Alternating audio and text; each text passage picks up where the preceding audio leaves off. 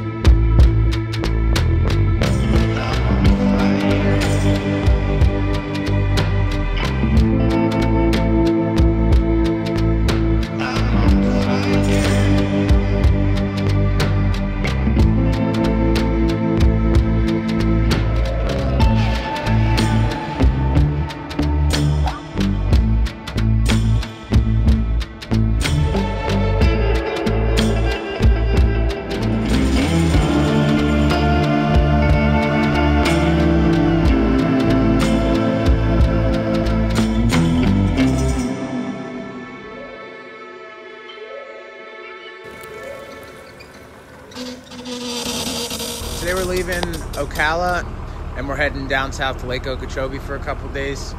On the way there though, we're going to stop by at a place called Blue Springs. It's known for a gathering place of manatees in the winter when the Atlantic waters get a little too cold. There were 190 manatees there yesterday, so guy said if we get there before noon, it'll be cold enough to catch some manatees. She's really excited to see manatees. This RV park was different than the Charleston KOA in that the residents here were more, well, residents.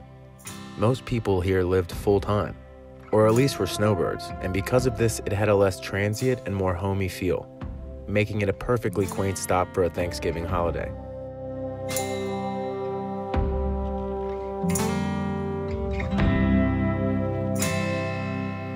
Now, on to see some sea cows.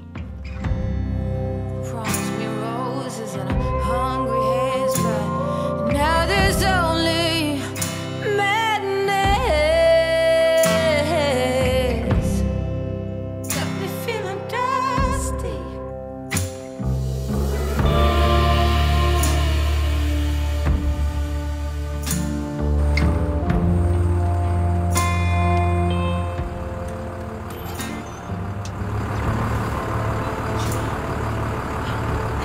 Most kind you've ever dreamed.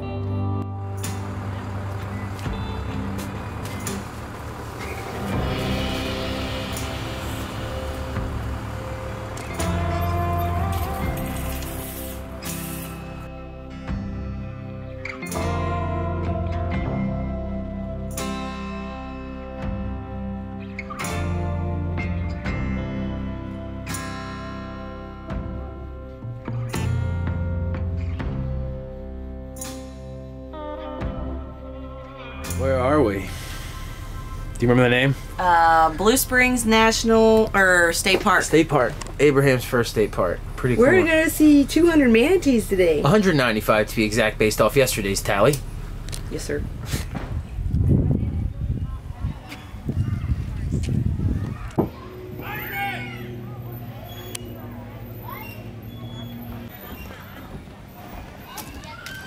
This is the river though. We gotta go to the lagoon.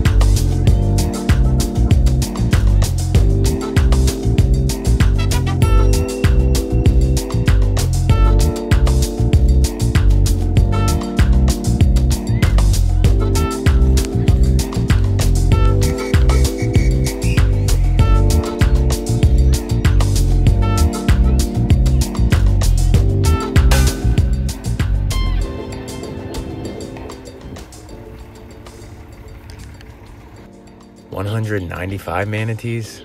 More like 5 or 6. I think I'm gonna take that clamp off. Yeah. It's getting in my way. But nonetheless, it made for a beautiful stop.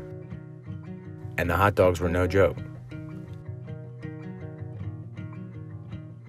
Back on our original route, we have only an hour on the crumbling roads of Interstate 4 through Orlando till our next destination.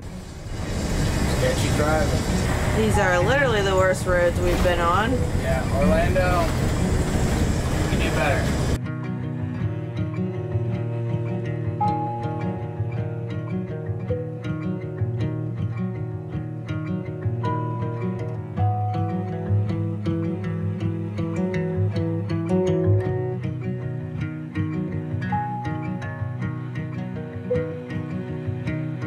Go ahead, take off the mirror, wouldn't matter.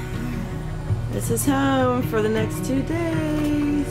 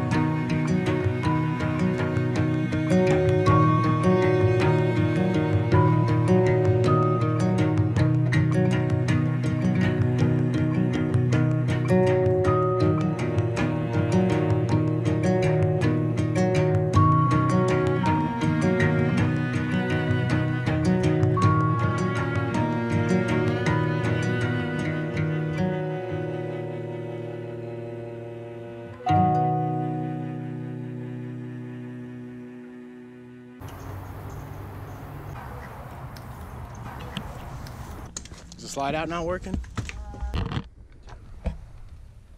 I'll fix that while we're here.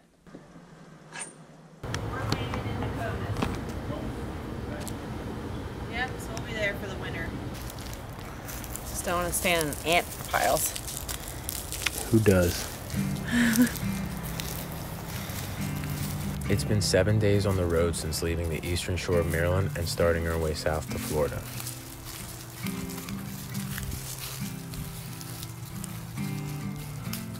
This is our first stop where there really isn't anything that needs to be fixed or figured out. In fact, we even feel a slight sense of confidence traveling on Taterbug now. Not only driving, but also in things like getting loose items ready for the road and setting up all of the systems once we pull into a stop. A feeling of being unplugged hung in the air that evening as well. Whether it's the sheer amount of concentration required to road trip on an RV, or all the nature we've been surrounding ourselves with lately, by this time, we have both forgotten about most of the outside world, and we're truly living in our own little familial bliss.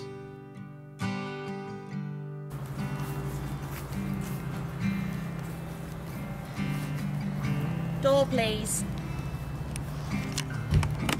Key, please. Lamp, please. Is there a place with sun all year round and pina coladas with pretty faces and sand on the ground? I wanna stop this ongoing train before I lose my mind and go insane. I don't wanna sleep every night. I wanna light a spark in the dark. I don't wanna say I'm okay, living the same every day. Come run beside me, let's take off. Let's leave this place for another place. Oh, maybe all we need is difference. It's hard at this speed to see anything. Just tell me what you need and I'll listen. I'll listen.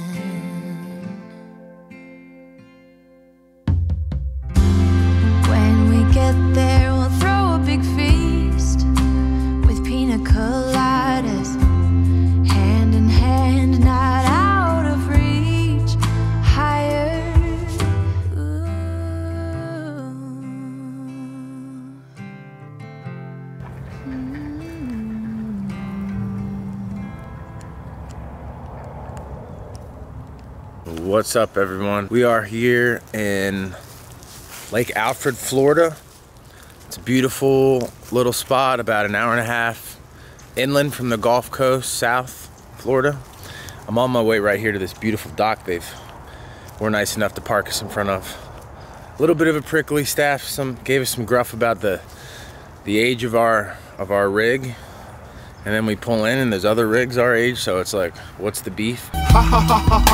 This whole trip here that we've been doing with the RV has been kind of a trial trip because it's our first time really kind of hitting the road and stretching our legs. You know, learn etiquette, everything from like pulling in and leaving your headlights on and getting flashed by the dude because, like, you know, I'm blind out his campsite, like just tiny stuff like that we've been learning. And then big stuff, we've had a couple big things go down. We've had our fuel filter, I should have changed that before we left, and we lost power at a pretty critical time and we barely made it up a steep bridge in Charleston.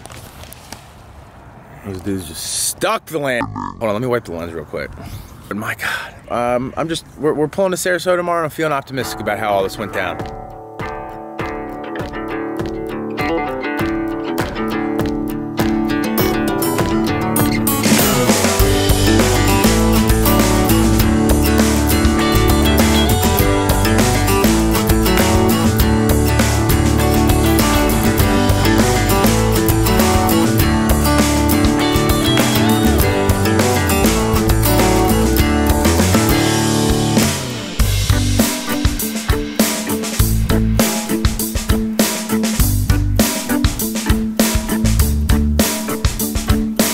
Join us next episode as we settle into our little piece of parking lot here in the Sunshine State. And as John battles an overgrown phoenix palm that ultimately leads to a long trip to the ER.